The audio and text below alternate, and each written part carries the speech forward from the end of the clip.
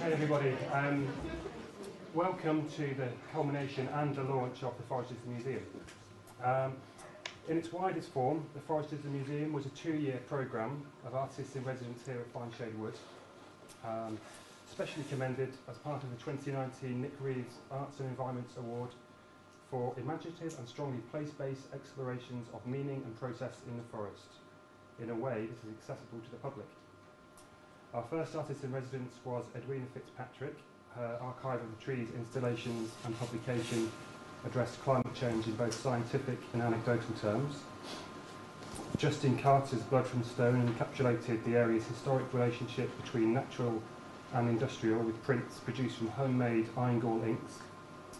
Artist collective Owl Project connected natural and computer systems, producing the algorithm of the forest, a multimedia installation inspired by insect behaviour.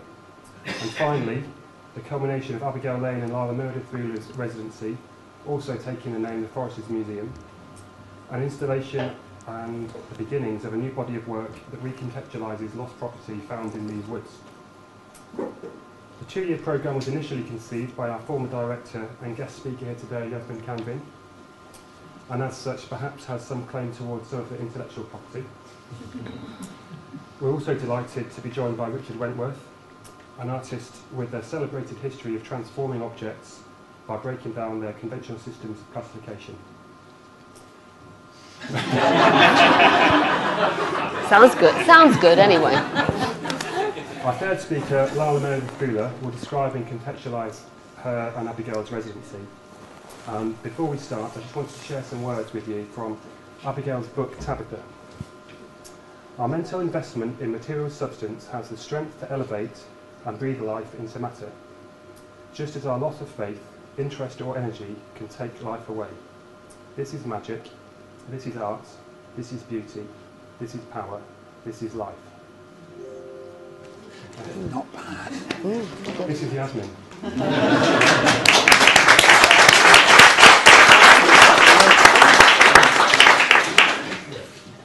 I'll stand here so that everybody can see the images. I'm really delighted to be back at Fineshade after being 2 years away. I had to go back in time thinking about the origination of the ideas for this project, and several thoughts occurred to me and influences. The first was David Littler, who's an artist who we worked with at Firmin Woods on several different projects. And he said that no idea comes about as an isolated thought, separate from the context that anyone is working in, but is the result of a collaboration with current thinking. And in a similar spirit, the idea and the name of this project was very much intuitive, rather than the result of a conscious theoretical process. And James has likened curating to being an artist, and occasionally I do agree with him.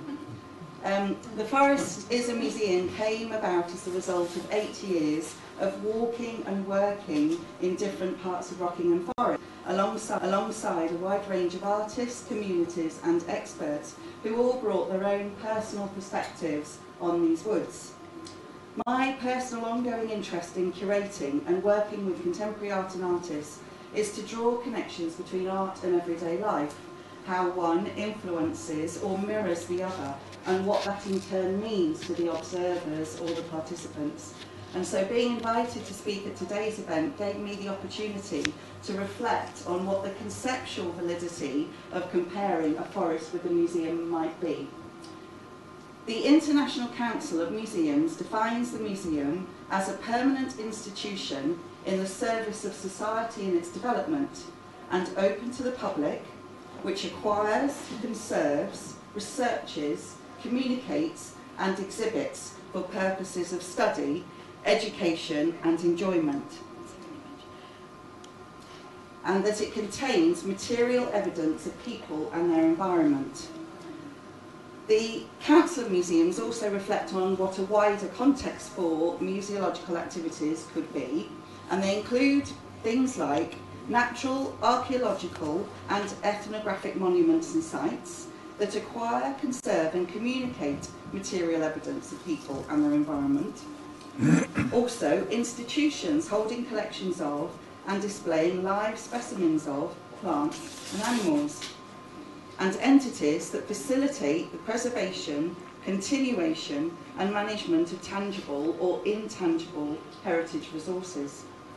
So in literal terms, the display of live specimens within a museum context happens for a specific purpose: to provide the material evidence for conservation, communication, research, education and of course enjoyment. And as we all know, modern and contemporary art is well known for repurposing everyday objects, and by using this title, we in effect repurpose the forest so that it becomes a museum because we say it is. But there are also many ways in which the activities within ancient woodlands actually replicate museological activities due to their longevity and lack of disturbance.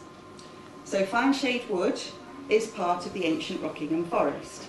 An ancient woodland is defined as land that has shown a continuity of woodland cover since at least the year 1600 in England, Wales and Northern Ireland, and since 1750 in Scotland. And the different dates are due to the dates of the first reliable mapping of the woodlands. There are 4 different categories within ancient woodland, and Fineshade contains 2 different categories. So areas of ancient semi-natural woodland, which is the minority, and plantation on an ancient woodland site, the majority of the area here. Now, ancients contain highly diverse communities of plants and animals, and in fact 80% of land diversity is held within forests. And the oak tree is the most diverse plant in the UK, due to, again, its size and its longevity. And the oak tree hosts a collection of 2,000 species of fungi and 300 species of lichen in every single tree. And it provides nutrients, moisture and access to sunlight. So in a sense, it cares for and conserves its collections. In a similar way, soils in ancient woodlands preserve distinct species and natural ecological processes because, again, they remain undisturbed deep underground, in effect an underground store. And I think many of us might have been to a museum and headed deep underground to find good climatic conditions for storing artwork. In addition, soil and ancient trees are also important carbon stores, and they are living archives that document and reveal information about historical environmental conditions. So during a project with Active Ingredient at Fineshade, that was actually in this barn, we learned that carbon dioxide was only measured and recorded in the 1950s. So in order to reconstruct the constitution of the climate before then and estimate the amount of carbon dioxide in the atmosphere, scientists have had to analyse core samples taken from the trunks of mature trees. And this just shows that being plotted out over the years. Ancient trees can also be classified as archaeological relics in their own right. And that's due to the effect of human activity on their age and their structure. And for example, Edwina Fitzpatrick's project here, the Archive of the Trees, looked at the effects of man-made pollution on trees. She also cited quite an interesting cultural value of trees when she gave a talk at the Sainsbury's Centre. She said that images of the hay wain were actually put up in the trenches during World War I to remind the soldiers of what it was that they were fighting for. So really significant, deep value. The classification of both trees and objects can also have far-reaching consequences. At Fineshade, the Forestry Commission, which is under constant pressure, of course, by the government to increase its earned income, and I've noticed the parking charges have skyrocketed to that effect, they sought to build lodges in the north area of the wood to increase tourism here. But the local Friends of Fineshade worked with experts to important species that are found in the forest here, and planning permission was denied. Since then, the area has been reclassified by Natural England as ancient or semi-natural woodland, and will prevent any future plans to build on that particular part of the wood. So that reclassification was a result of researching the old maps and observational studies, similar to the research carried out when someone might be accessioning or deaccessioning objects in a museum's collection. I mentioned that part of a museum's purchase is to communicate and educate, to share knowledge and resources. And as a society, we have recently become much more aware of the forest and that it is much more than a collection of trees, because they communicate with one another for the purpose of conservation and protection. When we took a view from below of the way the trees moved, and the image here is tracked by Graham Miller, we noticed that trees, some of them swayed backward and forward, others of them swayed in a circular motion, but none of them ever touched at the top. And so the trees were communicating above ground. But last year, research was published that discussed a subterranean communication network across the globe. Evidence gathered showed that beneath every forest and wood, there is a complex underground web of roots, fungi and bacteria that connects trees and plants to one another. It's been nicknamed the Wood Wide Web. It is a symbiotic relationship between the trees and the fungi that allows plants to communicate with one another, to share, in effect, knowledge and resources. And studies have shown that this network can share resources such as sugar, carbon, phosphorus, nitrogen and water. And even older trees that are dying will pass on nutrients, resources, to younger trees or saplings to allow their growth. The network also allows these plants to send warnings to one another. So if a plant is under attack from aphids, it will inform a nearby plant so it can raise its defences before the aphids reach it. And until recently, scientists had assumed that each plant only communicated with its own species. But studies at the University of British Columbia have shown that these mycorrhizal networks connect hundreds of different trees across different species. So beneath a 30-metre square plot that they were studying of Douglas fir, they found that that one tree was linked to 47 others. It has been known, of course, for some time that plants communicate above ground, as we saw during the track project, and this is by means of airborne hormones to share information. But the underground network is a much more precise form of communication because it determines both the source and the recipient of the knowledge transfer. So as a result of this new understanding, questions are being asked around whether a forest should be considered as a single superorganism. There is also an interesting overlap between the relationships that visitors have with museum collections and forests, which connects then with Abigail and Lala's residency and resulting exhibition. The notion and significance of ownership is a vital one for both museums and forests. And there are, you probably know, some very challenging questions at the moment being raised around the ownership and repatriation of objects in many national museums, such as the collection of Indigenous Australian art, the Benin bronzes and the Parthenon sculptures at the British Museum. Who owns what are very complex and politically charged issues, but it is clear that this is a matter of public interest and deep engagement with these ideas. And this depth of feeling was in evidence, we noticed in 2011, when the government proposed a bill that it would allow it to sell off the forests managed by the Forestry Commission and owned by us. And this was eventually scrapped after more than 500,000 people signed the 38 Degrees petition. And the sense of loss of both trees and valuable cultural objects has been made very tangible by artists.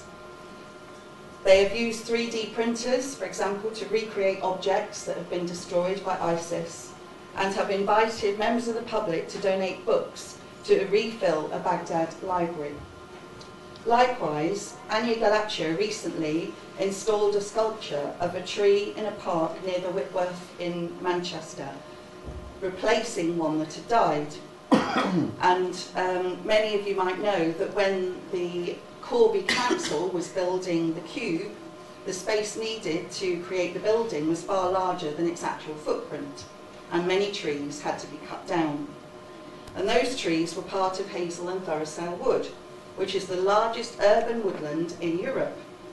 And on the first anniversary of the building's opening, we worked with Simon Huygens, and he projected this work, which he called Tree, onto the facade of the building to highlight the impact we're building on our environment. So in conclusion, through learning more about trees and forests and how we relate to them, in a similar way to the way that we might treasure and study objects in our museums, we learn much more about our history, our place in the world, and the development of a more sustainable society, which is definitely a key to our future. Thank you.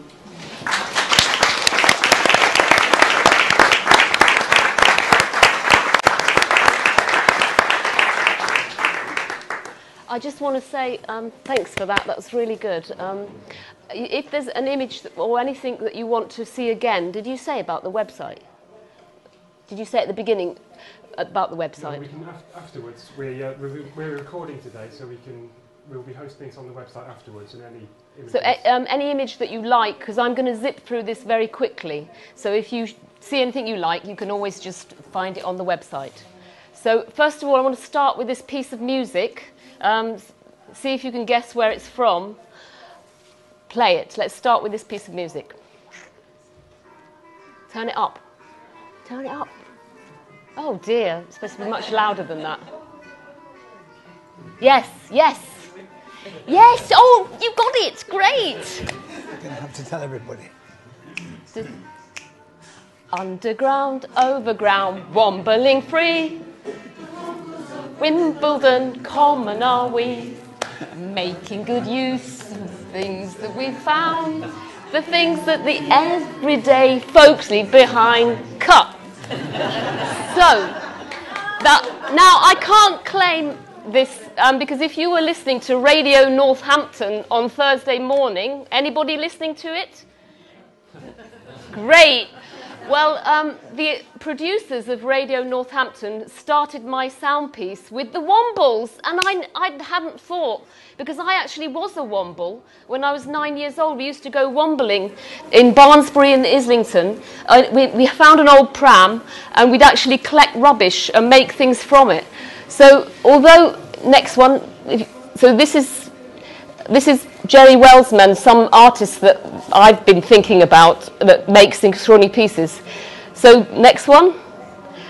So you'll be seeing this exhibition, and we've sort of used these objects and made something different from them, things that people have left. So not unlike the Wombles, we're sort of making a reuse for these and making art from them. So next one. So this is the things you can see in the exhibition. Next one. And these are the artists that occupy my thoughts. I can hear my echo. Yeah. This is Herbert Bayer. Oh, come in. Hello. Herbert. And keep going. Yeah, so Herbert Bayer, you can, look them up. Anybody studying photography can look up these kind of artists that occupy me. Objects floating. These are like 1930. Kelly, what date, Kelly? 1929. Sure. Yes. I like that. Next one. And even from Bullet Time, this is the kind of feeling I got when I went through the installation that we put up, when we suddenly frozen time, and you can see these objects. Bullet Time was evolved from, next one. Tim is, I have to look myself, Tim Macmillan, yeah, he was making art and found this way from just exploring and experimenting and freezing objects or a thing happening in photography by using a lot of cameras. Next one. And Abigail's kind of feeling about magic, about objects, you can feel all of that. I hope you all feel that when you see the installation. And, it's sort of just, you see a frozen object, it's floating. It's sort of like a magic, and it's an experience. And again, and again. And even Magritte, you can sort of think of this object that just floats, and you get this kind of feeling when you see people walk through the exhibition and you see an object by their head. I love this one. This is actually Dave Hill, who helped us with the lighting. He's from Loughborough University, and you can see, having a baby's bottle by somebody's head, it's sort of like that Magritte thing. Is that what they're thinking? Is that them? No, but keep going. And this is This is Andy Earthorn, and he helped us put the exhibition up. So you can see he's giving the objects lots of love. Next one. So, you know, when you're doing an exhibition, there's a whole team of people that are helping you put things up with lighting, Dave and, again, Andy. Next one. And Yasmin using the Leicester, you know, we got help from Leicester Print Place. You have meetings and you bring lots of people together in your idea. Next one. And some of the ideas was to put, this is one from Abigail, that sort of thinking about the objects, to kind of have them printed the actual size of the object. So when you go into the end bit of the gallery, you'll see the platinum prints, and they're almost the same size as the actual object. We didn't get round to doing the umbrella. Next one. But if we'd done the umbrella, it would have been long and as big as the actual umbrella is. And that was a kind of thing, again, about documenting. And you've got this kind of forensic way of looking at things. And even with the label, it's like a museum. And you can read the label, read about the objects, and it's almost like these objects that were just lost and not been claimed have now got a new life. And we'd got help from Loughborough University. So here you can see Ben and Alan, Duncan and Professor Phil Linley, I'm going to say it wrong, and Abigail. And here we're exploring the possibilities. And this is where we made the platinum prints. They've got an amazing, behind Philip, they've got this amazing platinum printer. And platinum is a very, very expensive way of printing a photograph, an old method. How old? I can't say. Kelly will tell us. Hundreds of years, yeah? And yeah, it was around from the 1860s onwards. And, you know, if you buy a bottle of tiny bottle of platinum, it's like £600. So just the materials. And so it's giving these found objects even more importance by reproducing them in this method. Keep going.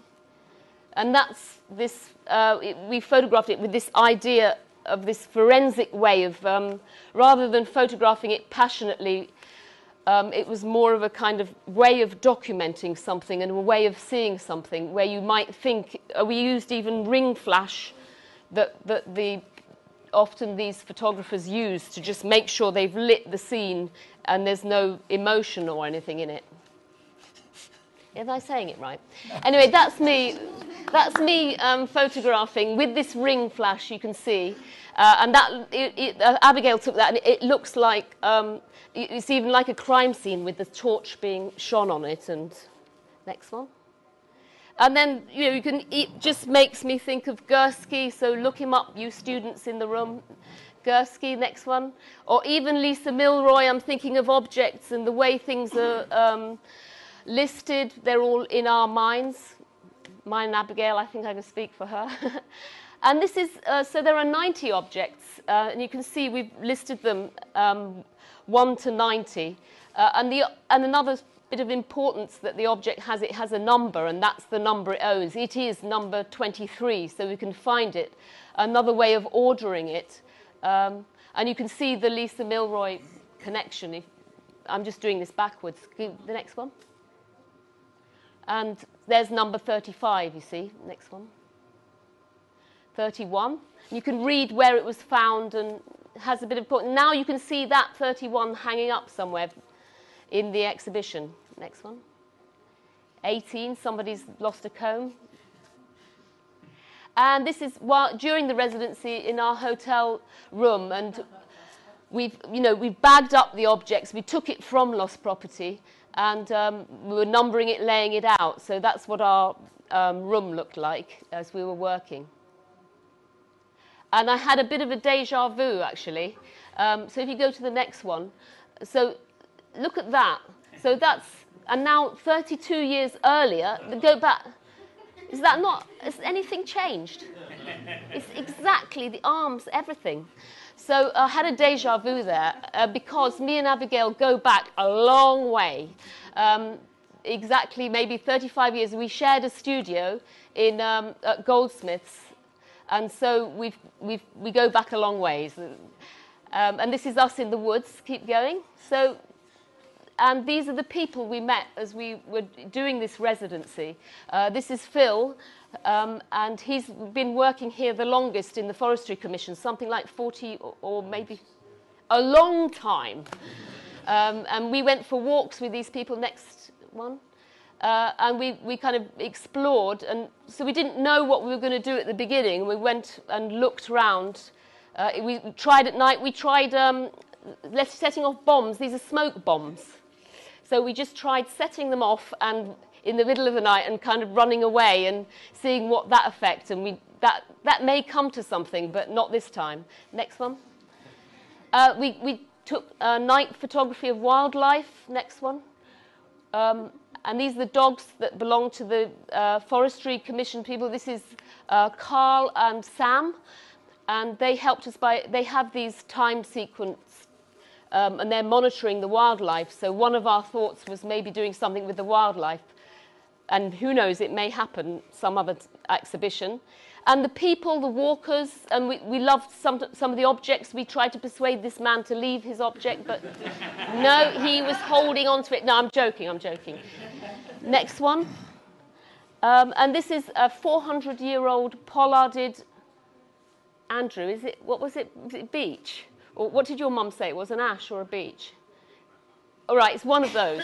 It's a 400-year-old, really, really, really old tree. And it's survived so long. It's a hornbeam. It's a horn. Well, Thank you. Didn't say that, but anyway. It's survived because it's been pollarded all the years. That's how it's made it survive. Did you know that's how it's been able to survive so long? Anyway, it's amazing, isn't it? So we found out all these things, and there it is. It's just, I love these old trees. But we also found objects, and it was a question, next one, as to whether an object is that lost property or is it rubbish? The Wombles would know that. Next one. So there was a question, and even now we're thinking we should have put that in, or because maybe somebody does want that wig and they lost it, as you do walking in the woods. Next one. And we've got maps, and so we've spent a residency really getting to know as those other artists that Yasmin mentioned, and sort of creating this art piece. Next one. And that you've got these beautiful woods. Next one. And here is Scott, I think it is. Next one. It's also taking us for a walk. I've forgotten, hold it. Scott and Phil, that's right, that's Phil. So there's Scott and Phil, and these are the offices that are just next door here, and we got to know people. Next one. And as we were having an interview, a member of the public brought in a baby bird that had fallen from a nest. So these are the usual things people are doing. But it's being saved, hopefully. And, we're sort of discussing and getting to know people and seeing what it is that goes on in a wood. And it was the Lost Property book that caught our attention and that won made it to the final exhibition. And here's Sarah Walker, isn't it? Yep. And here she is with her Lost Property book. And she collects all the lost property, and we bagged it all. Keep going. This is just through the night. We looked at night images, and so at the very beginning, we were shown round, and here's James, and Jessica's somewhere in the background, and you're kind of shown this space, and go to the one before that. No, the one before. So you're kind of presented with this beautiful wood, and somehow you have to make that journey to an empty gallery. How do you do it? Next one, employ Abigail. So, and this was Abigail, I think it was this piece that attracted you to Abigail in the first place. So this is one of Abigail's work that's calling, give me an artist residency in a wood, it says. Next one. And this is where I start, because we're doing it backwards. This is still from Frieze. That's Michael Landy and Sarah Lucas's work. Look it up. And here you see Abigail's work, and then my work, and Sarah and Michael Landy's through the corridor at Frieze. And I'm only just sort of looking again and seeing that Abigail's got these buttons that thrown over something like a typewriter or an object, and I've got buttons in mind. So there's some kind of conversation going on even 32 years ago. Next one. And you can see it better, Abigail and my work in frieze. Next one. And then that's how it begins, I think. That's the beginning. Yes. Thank you. I should have reversed it backwards. Anyway, now over to... Yay! Thank you.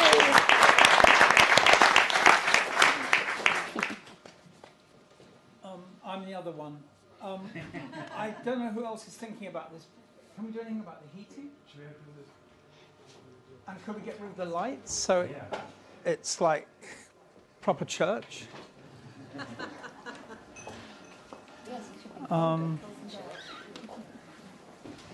So while that's being done, I'll just say that frieze is spelt with 2 E's and a Z and then an E. And it was an exhibition made by some Goldsmith students in 1988. And the reason that show could happen was because the building, we could sort of say, not unlike these, was a leftover because in 1966, the first, and remember that date, the first container arrived in Britain. There were no containers before 1954. None, anywhere. And the first container arrived in 1966, and that's the end of the docks. So as I've driven through England today, I've just watched, I came from London, I have just seen the dereliction of my lifetime, which I guess any lifetime will produce, any 70-year period is like, whoops, didn't work, whoops, doesn't work, whoops, can't work, and then what do you do? And we had a little joke at lunchtime about gentrification. And I would say that if demography was taught in school, you wouldn't need to discuss it because it's us. It's called being born, growing up, having an ambition, failing to have an ambition, moving around, codes. You've got to have all this heat in this room. You better have this kind of lighting because it's the new da-da-da. It's a huge machine that we all live in. And it's fine to finger point, but I think sometimes we would be better off just looking in the front of our nose. I didn't expect to say that, but because you didn't explain where frieze was, stuff has a context. We have a context. Everyone's got a story about how we got here today. So this talk was made for that wall.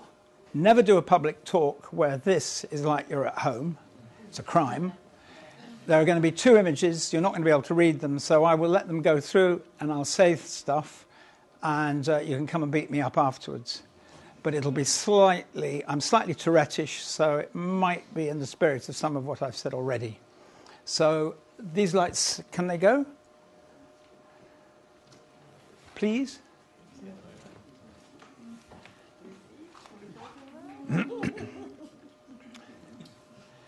So I'm a 1947 child. I'm probably not quite the oldest person in the room, but I go for it. And I was given this, people give me stuff. I was given this map the other day. And I really love that 3 stations, which I know extremely well, are all represented in exactly the same way because they're stations. And then on the front, there's a bit of, I'm this kind of station because I'm Euston, or I'm this kind of station because I'm St Pancras. And some of you know that. Not a very good representation of King's Cross. And on the same map is a piece of water, which I've always wondered about. And I used to cross that road there, as a child, and wonder why there was a funny bridge. But I come from an anti-intellectual, uncurious household, and it was never discussed. So I went for a walk in that space, not quite. I try not to do anything on purpose. I was invited for breakfast with somebody with rather considerable amounts of power at their disposal, and of course I went, and I had that breakfast round the corner. So this is what Eric Hobsbawm calls the near edge of the East End. I don't know how many people know London, but you'll forgive me. But he called Camden Town the near edge of the East End. And I remember reading it and thinking, absolute bollocks. You know, the East End probably begins somewhere like Whitechapel, or, you know, we could draw a map. But actually, of course, he's right. So La-di-da London ends in Regent's Park with the last bit of, surprise, surprise, royal family is broke. What should we do? Oh, we could develop the park. What are you doing on Tuesday? John Nash is coming. Oh, we could put some sort of theatre sets round and paint them white, which is what Regent's Park is, which is just over there. And that is sort of the end of La-di-da London. And as you go east, it gets you more used to find people on the bus with dirt under their fingernails. I think there are people here who know what dirt under the fingernails means. You don't see any dirt under the fingernails anymore because you're not allowed to get dirty fingernails because you must wear gloves on site. So this is a real social moment. The railway lines to Euston are just on the back of that wall. On the front of that wall, surprise, surprise, is a lot of bollocks about selling property. It used to be called houses. This is a toilet, which I had to use because I was desperate. And I was very surprised at the repair to the toilet, which I still don't know what... I like the unaccountable. So in the corner of the very large mirror, I don't know why that's necessary in a toilet, is a stainless steel mirror. So if you're a man and you're peeing, you're kind of going, whoa, wild. And I can tell you the pub, and it's, of course it's not a pub, it's a gastro breakfast place, but it's worth a visit. Next. So then there's this is called Park Village East, which has got one of the most interesting, if you curve a wall, it's going to be stronger. So it's got a little bit of bricky-wicky garden wall. And immediately opposite is something that didn't used to exist, and it's what I call because you can. You can print anything, on anything, anytime, any place. You're driving on the motorway and a ham the size of this room goes past you, and you go... Which is what, of course, they used to say about pop art, but that was kind of... almost had love in it. That had, my name is Rosenquist and I can paint you a big ham. But this is, oh dear, we've got roadworks and I will do you a trellis. And so this and this are in quite a conversation. Next. The stuff written up everywhere, just read it. I watch The Crown, I love it. I think, bastards to have thought of that. You know, think of what is the one soap opera that the whole world knows about. Oh my God, it's the royal family. Oh, we could fictionalize it. I mean, imagine being in the bath one morning and thinking of that. So this commemorates the Duke of Edinburgh making a visit in 1955. I wasn't there, but I think any tablet, and I would prefer them not to be in graveyards, but any tablet, they are amazing in how they give stuff away. So this is when London was run by parishes and vestries, long before anyone could pronounce LCC. I think that's 1877, and there's always a list of people, and they're always very pleased with themselves, and they've got letters after their name. Next. But then you go into Park Village West, which I have never been in my life. I mean, how crap is that? And you are in serious theatre. This is 1825. And, you know, this is early deep basements, complete bollocks, all casting. It's basically very early Rachel White-Reads and a coat of paint. But there's, you know, that is not a wreath. That is not an urn. This is when we had a world of workshops and illiterate people who could cast well. Next. And you carry on down the street. You can go backwards and forwards. You can bump into bits of Regent's Park.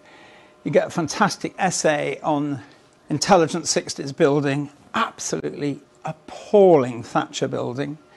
And of course, it's London. They're just going chatter, chatter, chatter, chatter, chatter. That's not their fault. I can be snobbish about it, but that's what they do. It's probably bomb damage. And then there's a great moment here where you get, you know, the icon of the 60s. You get, telecommunications meets the church. Next. And point of view is good fun, I think.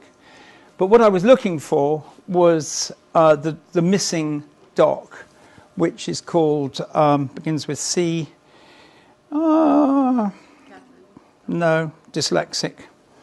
No, actually it's called, Marina Warner told me it's called late life, no, it's not late life disinhibition. It's nominal aphasia. Anyway, this is an absent dock, more or less where the previous photograph was taken. So this is a dock that's been filled in from the canal. In fact, it's the bottom of that strip of water, and is now right in the middle of London is allotments. And I cannot tell you how joyful they are to find if you've made the walk I had made. Next. And they're full of little things that we all probably here know.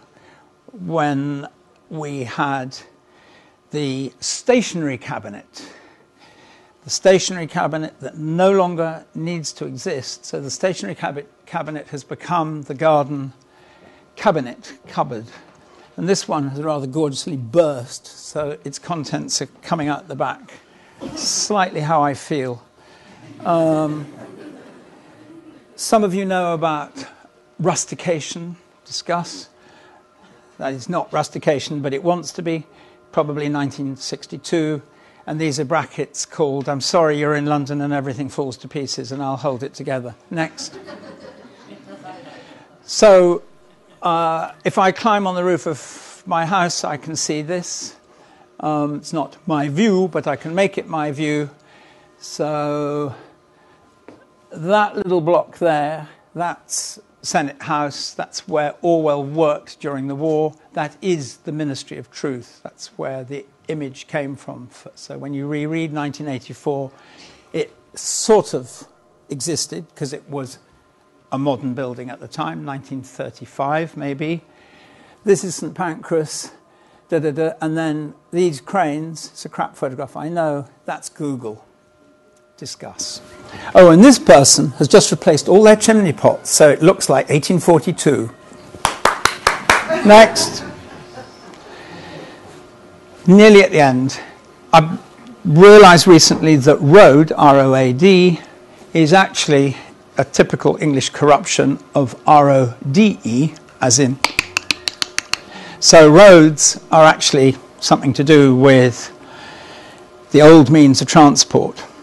And this is a man I slightly know who's got a new tractor, and he's widening the road, but he doesn't perhaps mean to. And that's real architecture. That's when you make a little hole in a limestone wall, dry stone wall, for the animals. But I never know whether it's so you can kill them when they come through, or whether it's because you're... And we don't really... We're really, I would say, we are so uneasy about that word nature. I mean, we use it, but it's us who nominates it. I talk to the cat in the morning and I go, so who's nature here? No reply. Next. Some of you know that this is something I have a deep illness about, but these are what you would call, I would call, highly, well, polite, of course, really means in the city, as in polis, and vernacular means not in the city. So they are a kind of vernacular of the polis, but they are sort of polite. Somebody just puts their glass down or doesn't want it to blow away and they push it in. And of course the glass, we haven't got Roland Barthes with us, but the glass is actually plastic. Next. If you go around the back in what I think was probably bombed, the back of, I think it's Hanover Terrace, these steps are uneven, and I've got a late life falling to pieces knee, so I really watch steps, but this is just gorgeous. I mean, that is not slightly out. What's conventionally called, excuse me, fucking well out. And as you're going down, it's going, oh my God. But it's not subsidence. That is like Charlie knocking off on a Friday night. You know, well, they won't notice. But the steps are much better for that because they become the steps where there's the one out. Next. State of the country. Actually, of course, it's a typo. It's meant to be House of Windsor.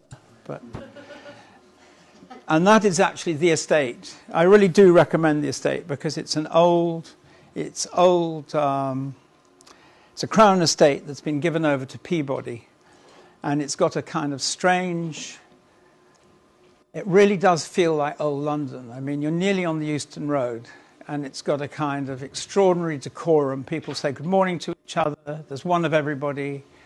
It's quite like going to sort of magic theatre, and everything is called after that patch. I think there's a Datchet house, there's an Ascot house. Next. And then, of course, you break out of that and you come into what's called North Gower Street. And this is a Bangladeshi area. This is the corner of a mosque. And whoever did this, I mean, they should get the Nobel Prize for decor, because you obviously understand that railings are the beginning of IKEA. There's a few foundries, there's 10 patterns, cast them, probably stick them in a barge, send them off by canal, and we've got railings. But that's where they came from. They're generic. But this is, I'm a bit worried about all the blown rubbish, and somebody, I don't think they even perhaps realised that it comes with this on the top. Top right-hand side of North Gower Street, if you want to see if it's true. Next. This is a man I would love to celebrate. You can look him up. He's called Gerard Dalton, D-A-L-T-O-N, an Irishman, Irish immigrant, not far from Paddington, died this summer. I never met him, and I really feel like I knew him. And he worked for 30 years. Nobody knew anything about it. So more or less secretly. Or where does secret meet private? So privately. And I think he's as good as Dr. Cheval or Simon Rodier. And there's talk that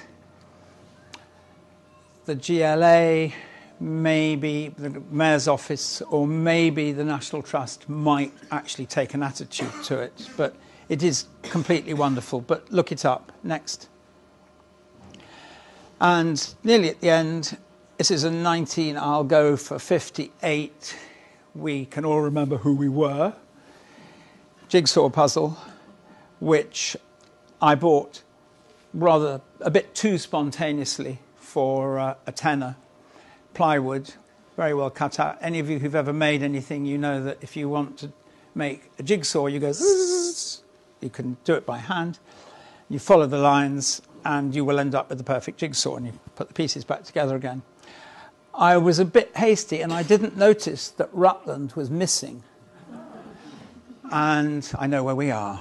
And I had to remake it. And I can tell you that something smaller, I'm quite good at making things, smaller than your little fingernail to make out of the right size plywood is so annoying.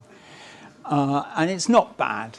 And then my wife, who isn't here, but is a very good colourist, said, I need to match it, which I thought was a bit boring, but I thought, well, sharing, late life marriage. And so, paints it, look at that. And then the paint dries, and it's the wrong blue. Well, it's the wrong tone.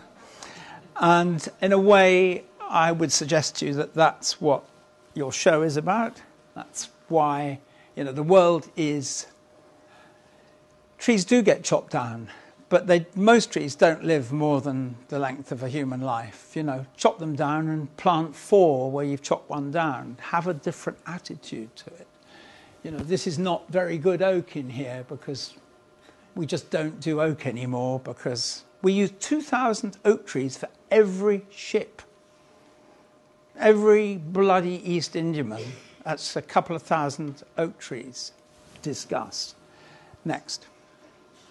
Thank you.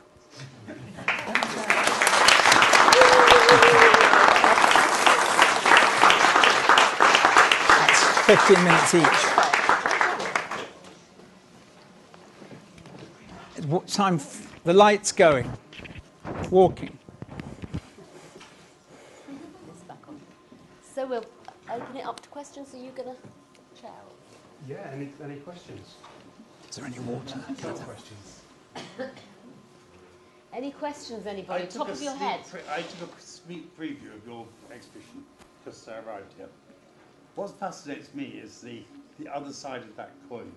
You talked about being forensic about the objects and discovering them, but when you came to put it together, beauty to it seems to have taken over. A conscious idea that the thing would look aesthetically pleasing. And that's the image. As I walked in there, knowing nothing about what you've done, knowing nothing about where the things have come from, the thing that struck me immediately was how beautiful this looks. Yeah. Now, was that a conscious decision at some point that you moved from what could have been forensic, and you showed photographs of dark glasses lined up, which is more stand back, there they are, although they were tipped in different directions slightly, so they talk to each other a bit. But your exhibition takes that further. It seemed to be consciously beautiful. Was that something you were aware of? I think so, because I don't think it was meant to be only forensic. Forensic is just one strand that you can sort of understand from it. So there are lots of things in this that you can get from it. But at the end, you want to walk into an exhibition and see something beautiful because it's going to affect you. Yes, it does. But it takes you to another place. Yeah, that's it's so. Just it's what definitely. We've just been talking about finding beauty. Yes, but but beauty mainly in his particular part of Factory London. Yes. It's what you've somehow done in that room, which is really beautiful. Yeah. Thank you. Yeah, thank you. Well, it's supposed to be the different things, but then at the end you want people to come in and just feel moved. Yeah. So that was intentional, but the forensic thing was another strand of thinking about representing objects and things.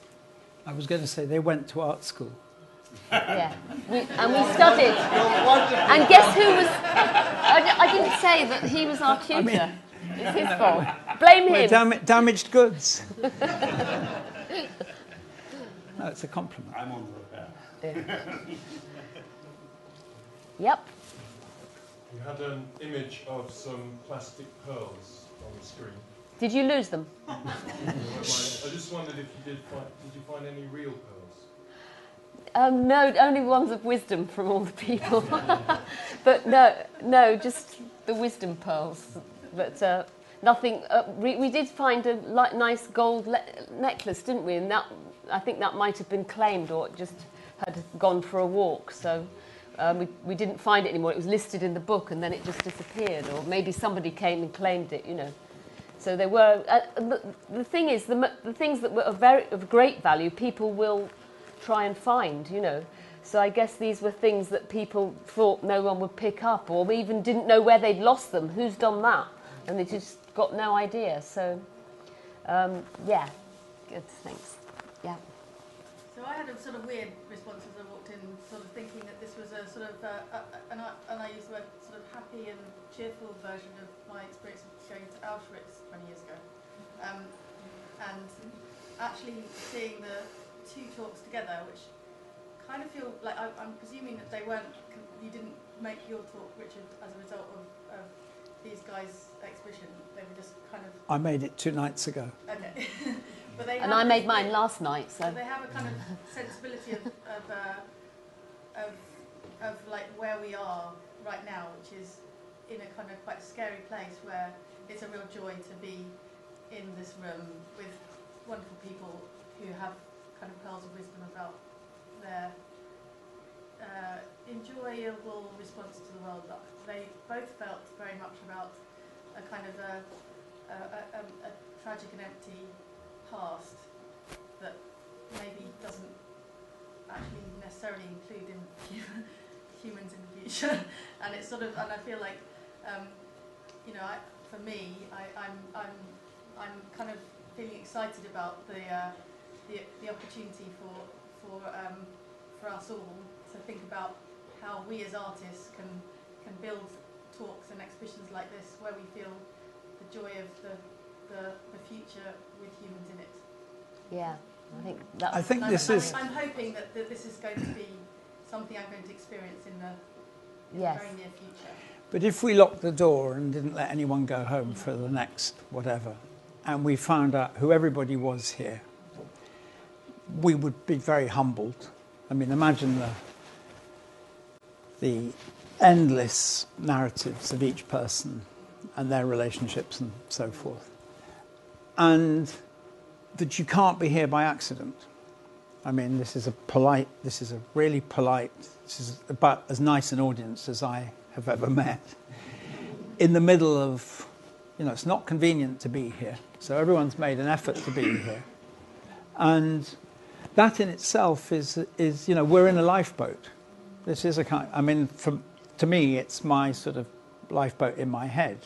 I might have sounded sarky when I was making my way from Parkway to Euston Road, but actually I was, I'm quite a friendly sort of person. I probably said hello to a few people on the way. I must have appeared in a lot of CCTV. But actually, of course, that's really what most humans are doing. If you live in London, it's actually you have to be quite old to say good morning to people. I mean, people are shocked. Good morning. So I think what you just said, though, is that there is a sort of comfort in here. There's a kind of, it's not comfortable, I don't think.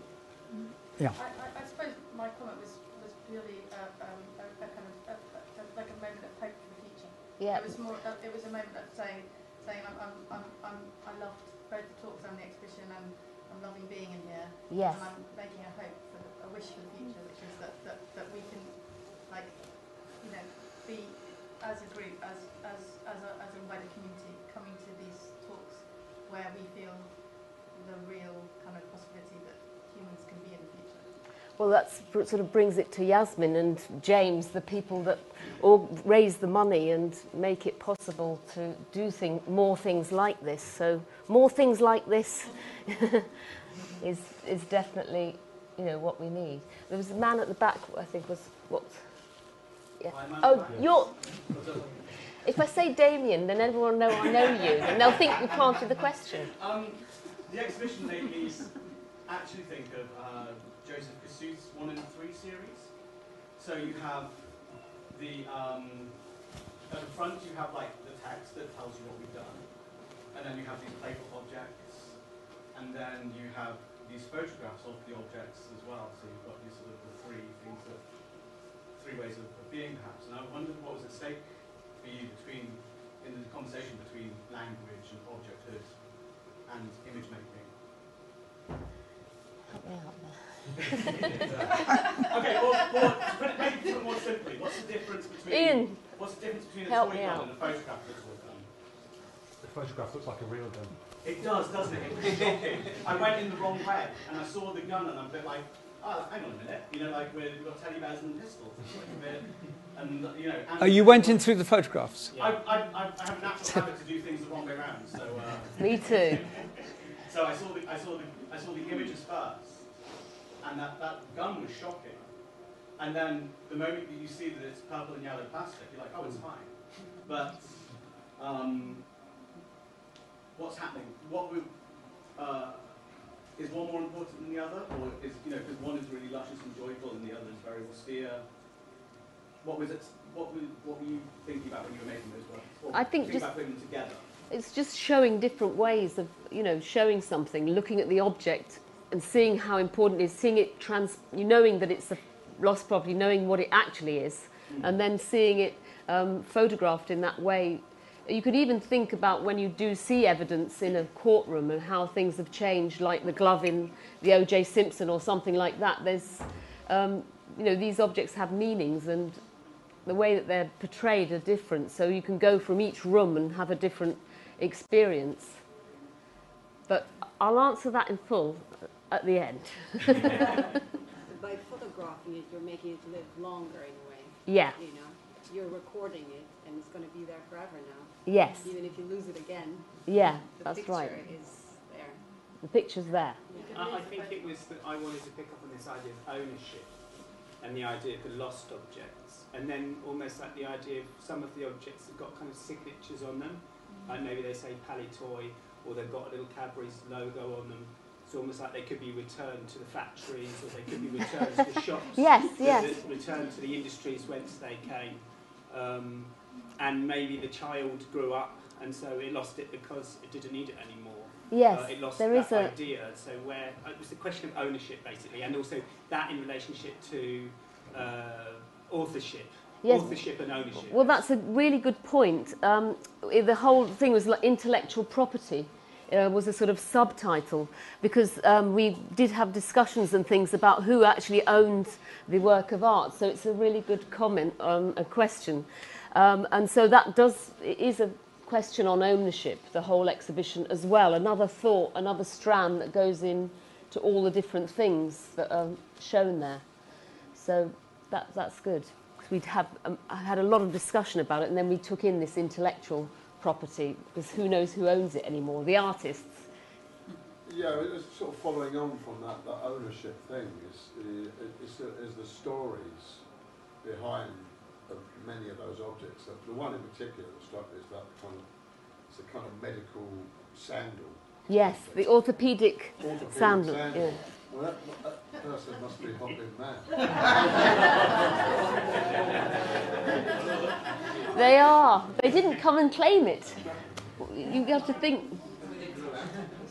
They might have thought it just wasn't handed in or something, but yeah. Got cured in the forest because the forest mycelium worked on them. Yes. About the wig as well, so I felt liberated. Like I didn't need this. I do. I can be myself. Be in the forest. Yeah. Yes. Yes. So, I mean, these labels are often, we found them in the book as well, so when people were labelling it, they described it, so you had this kind of descriptions in that lost property book. Another question? Question over here. What about selection? Did you select them all? Were you aware of how you were selecting, if you weren't selecting them all? Yes, we used them all, so there was no selection. All 90 were what was lost from our beginning of our residency to the end. So that's from that period of time. Who knows what's been lost, since? They might have collected some other things. It would be good maybe to keep adding to it, or we even thought, we had the conversation about what if someone saw one of their objects in the art piece. Want it back. Yeah. Would they want it back? It's in a box, no one noticed it. Yes, that's true. Did you leave this behind? Yeah. Did they keep, because there was something, maybe they didn't know there was an exhibition, they might have chucked it out, some very, very tiny things. Do you think that because they knew that things were going to be exhibited, people are starting to... really tiny little plastic earrings and things? Yeah, well, we had a joke when I came with my mother about a month ago. She lost her hat. And we had to go back and look for it in the toilet, but there was lots of jokes about how it might be end up at the exhibition. Were you tempted to plant some... We did look for lost property. We were looking when we went for walks, and when we found the wig, we found a little pink hat. So we were very careful to bring more, whatever we found, to the lost property. Because in Pippi Longstocking, I don't know if anyone must have grew up with that, she goes, pick up stuffing, and that's what Pippi Longstocking does, and that's something that a lot of Scandinavian kids grew up with. And, yes. I used to do it with finding out later that my mother had planted things, rather than thinking that I was just furious. All these things. Somehow it took me out of the arena. I thought I'd found these things, and it was like, yeah. Yeah, no, we tried not to we didn't want to make anything up, so those were the actual. But we had the Wombles, you had Pippi Longstocking, but we were Wombles. Is it lost or discarded? Lost as something of value, or perceived value, I should say. Discarded as perceived negative value, considered waste, because there's no waste in nature, which is a characteristic that we've forgotten, that a lot of these objects are plastic, they're going to be there for a long time. Some of them, by definition, historically, post-1970s, because they're plastics. Yeah. So, 2,000 years ago, we'd have different levels of junk or precious things that people would discard unwittingly or have lost, caches of gold in fields, and now it's plastic or clogs or bits of clothes or something else. Are you an archaeologist? No, I'm not. But it just seems to me that, that some of these things are waste, and they become waste anyway. And what we have is, because there's more of us now, we have more waste, and it's building up in forests. So it's matter. If it is matter, yes, but it's matter in the wrong place, and like weeds and all of that. And I just wondered, because you say it's lost property, I'm just wondering, given that all items which are there, Yeah. a lot of them are going to be discarded as well. Very rare moment. They were perceived by the people who handed in as lost. But that's the agent of the person who, you know, because everybody here is nice, we've all handed something in. I've also pocketed a few fivers. I have a son who just finds cash. I don't think any of those things have been like on purpose, like just thrown in the forest, like to get rid of them. There was no But I don't think. plastic bags. The wig, I think the wig is brilliant. Well, the wig wasn't handed in, so it didn't go in the exhibition. Oh. No, There it was a decision question. made We didn't. not put it in.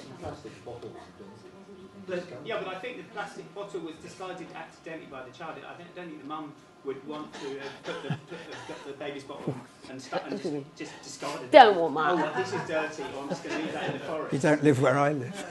I think they're accidents. It's a succession of each one's a succession of accidents. But I think what's interesting is that obviously very soon from this moment going forward, plastic will become a thing of the future. It'll become banned. It won't happen anymore. So, you know, the future archaeologists will be digging up plastic going, oh, you know, this is in the 2000s, this is probably from the 2000s, and they'll be studying the plastic and going like, wow, look at this old thing, this plastic thing. Yeah. And looking at it like that. Yeah, well, whatever. Well, actually, we could celebrate that there is a man at the Pitt Rivers called Dan Hicks, and that he's been doing that for 30, 40 years. So if it is something you're interested in, Dan Hicks is very ahead of his time, ahead of our time. Yes?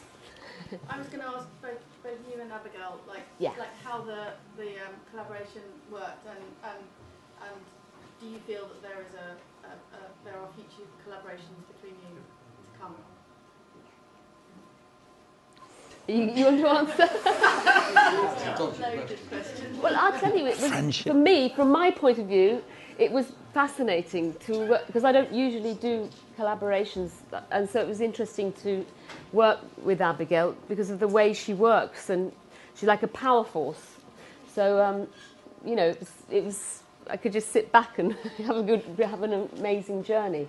So it was interesting in seeing how she works, and that's what I found very fascinating.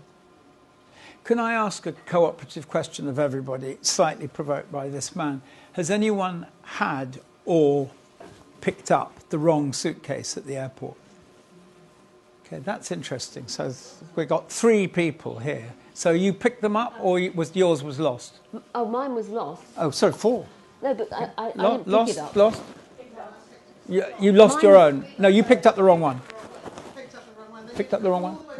Both. Okay, we have... So, and then add one more.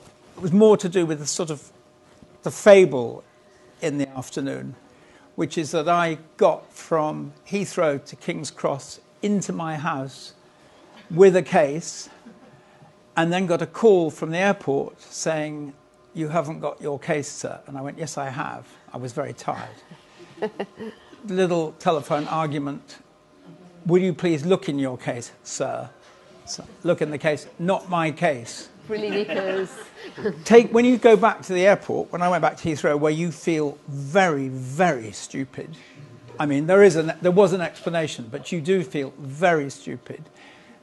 2 things that somehow relate to this afternoon. First thing, incredibly sexy. You re-enter the airport from the wrong way, which is like, wow. So you end up in the luggage by the wrong route, and no one is asking where you've been, sir, and why is your jacket so fat, and whatever normally happens. So you arrive, because you're sort of kosher, and then you immediately start saying, "I'm really sorry, I'm an idiot," and 50 times a day.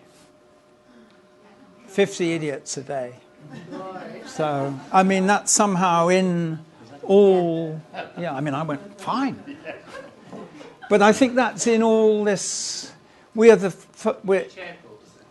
Heathrow. Yeah. But, 50 idiots just in Heathrow. Well, I didn't pursue it. I just felt better. But I think because we're slightly discussing what is it to get lost, what is mislaid. and how did these guys get involved in this, that it's quite, you have to have a lot of stuff for it to become a subject. And I think that happened in the last 40, 50 years. I don't think you could have made this show in 1935. It wouldn't be very interesting. So, question from Tom. My question is a bit more technical about the actual installation process. Why did you choose to have a dark space with this green light? Well, it was the theatre of it, or just being able to and have a mood and to move yourself out of the space so you didn't see the walls and you just saw the objects that were sort of highlighted like a magic trick floating. And you could observe and see it from underneath and around and just see it in a way that you don't usually see objects. You're usually holding on to them or they're on the side or something. So it was just a way, like in theatre, looking at things. And they are theatre lights in there. Yeah. I think there was one more question, and then we could have tea. The light over the side. One over here. Is it that you won't let them go until you've had one more question? I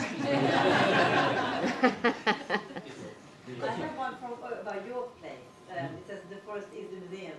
But is the forest a museum at some point here?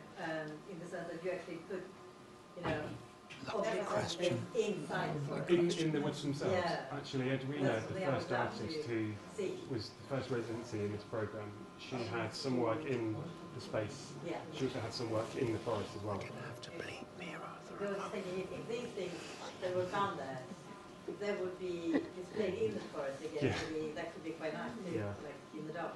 I think they keep picking them up as refinding them. Can I ask one? It's not an airports question, but how many people here is English not their first language? Yes. Because I once did something around trees.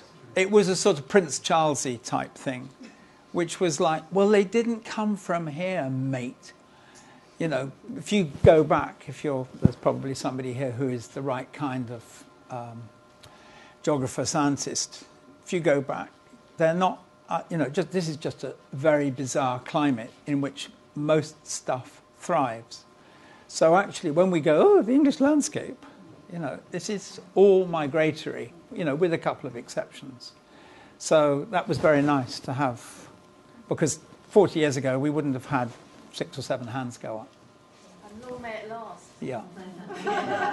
The 31st of January. No, long you. may it last. Long may it last.